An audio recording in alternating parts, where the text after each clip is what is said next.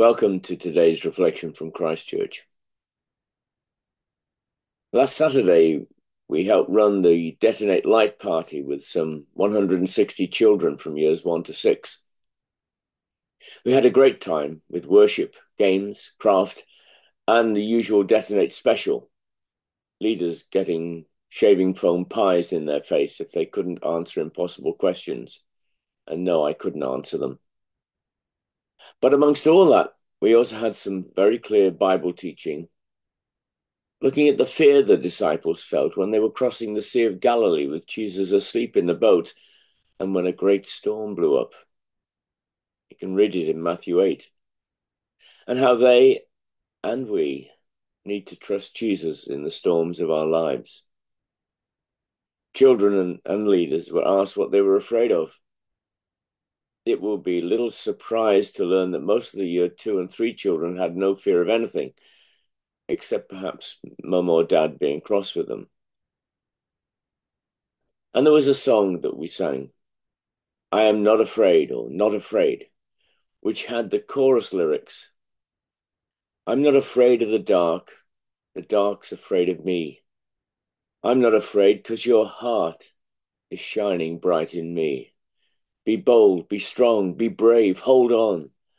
I'm not afraid anymore. Your love glows in the dark. The interesting thing about that song, though, is the conversation I then had with one of the young boys who was there and who challenged the idea that the dark could be afraid. He's quite right, of course. So we had a discussion about how the dark represented someone who wanted to do harm to him. At which point his friend said, "You mean like the devil?" Those two 10-year-olds were very clear on the truth that Jesus was there to protect them. And they understood that they didn't need to be afraid. In our lives, we often don't understand why things happen, especially bad things, to believers. We often can be afraid of the unknown, afraid of things that may never happen, afraid of things that are very real and are happening in our lives. But the truth that those boys understood is a truth for us also. We need not be afraid because we can trust that Jesus is there with us, that he cares for us. Yes, bad things will still happen, but God will give us the strength to hold on. We just need to trust, to be brave, to hold on. It isn't always easy. Yes, the words are easy to say, but the reality can be pretty harsh. Yet as we call out to him, our Lord hears and cares and responds. Sometimes it does take a while before we can see a bigger picture. Let me share a personal story from way back in 1981. We were living in Geneva, and 2 days before Christmas, I had a very tender swelling in my neck. So I went to the doctor, and 2 days before Christmas, mind, he said, "It could be cancer, come back in 10 days. I have to say that was not the best bedside manner I've ever come across. Well, I did go back, and it turned out to be an easily treatable sinus infection. But his words and methods had really upset me, and for months afterwards I kept imagining I was ill and kept feeling guilty because I couldn't let go of the fear, even though I knew Jesus and his love. And this was still going on when we moved to Cambridge later that year, and to a wonderful church in Great Shelford, a church which had a healing prayer ministry at the end of every Sunday evening service.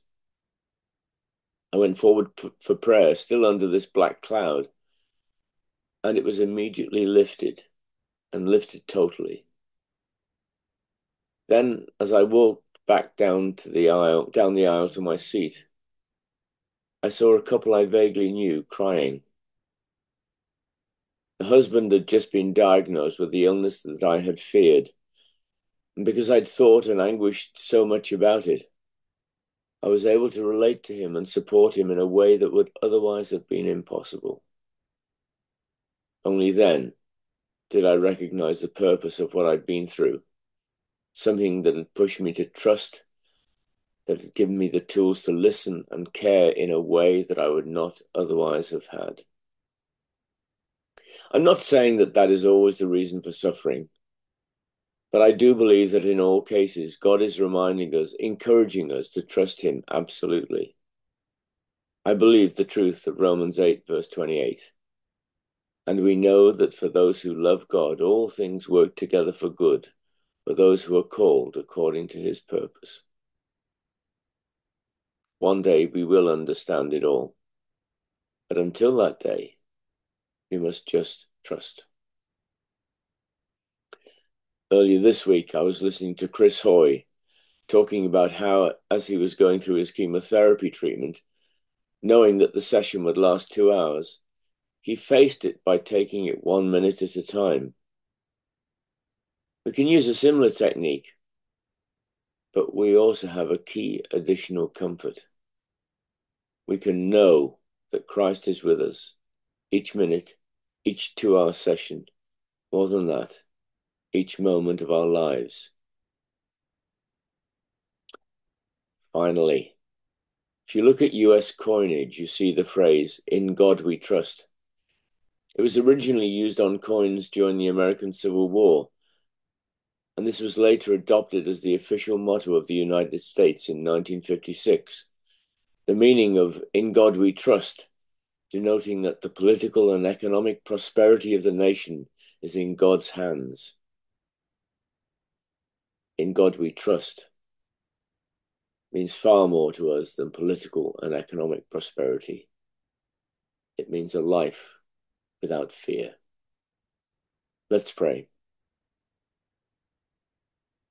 Father God, we thank you for your love and care for us.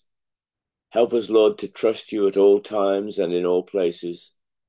When the sun shines, when the darkness falls, help us never to be afraid. And Lord, where we see people struggling, give us the words and wisdom to help and to comfort in your holy name. Amen. The song I've chosen is that children's song we sang at the light party, "Not Afraid" by Rend Collective. Have a great day. God bless.